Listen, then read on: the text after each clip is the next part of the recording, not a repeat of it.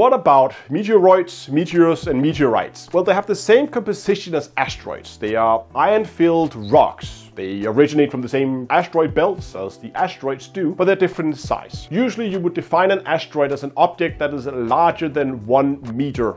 So about that much on any size. If it's smaller than that, then it is a meteor. But technically you won't find any meteors in the asteroid belt, because when they are in the asteroid belt, they're called meteoroids. As soon as the rock enters a atmosphere, any atmosphere, doesn't have to be on Earth, then it's considered a meteor. But it's only a meteor as long as it is in the atmosphere and not touching the planet. When the meteor impacts, it turns in from a meteor to a meteorite. So essentially just the meteoroid, meteor, meteorite is just rock in space, rock in air, rock on ground. And this is something people get wrong all the time. But now you know what is the correct term to use for these types of space objects.